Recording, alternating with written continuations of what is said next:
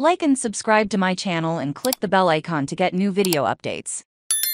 PSG confirmed the dismissal of coach Christophe Galtier. Paris Saint-Germain has confirmed the sacking of manager Christophe Galtier. After the 2022-23 season, Galtier joined Les Parisiens exactly a year ago and signed a 2-year deal to replace current Chelsea manager Mauricio Pochettino. Despite the win in Ligue 1, Galtier failed to add to PSG's successes on the continent, as the team suffered a rather embarrassing Champions League round of 16 exit for the second straight season, losing to Bayern Munich. In a club statement on the decision to sack Galtier, it reads, "At the end of the 2022-2023 season, Paris Saint-Germain informed Christophe Galtier of his decision to terminate his contract as first-team coach for a historic 11th French League title and a Trophée des Champions." Upon his arrival at Paris Saint-Germain on July 5, 2022, Christophe Galtier first won the Trophée des Champions with his team on July 31,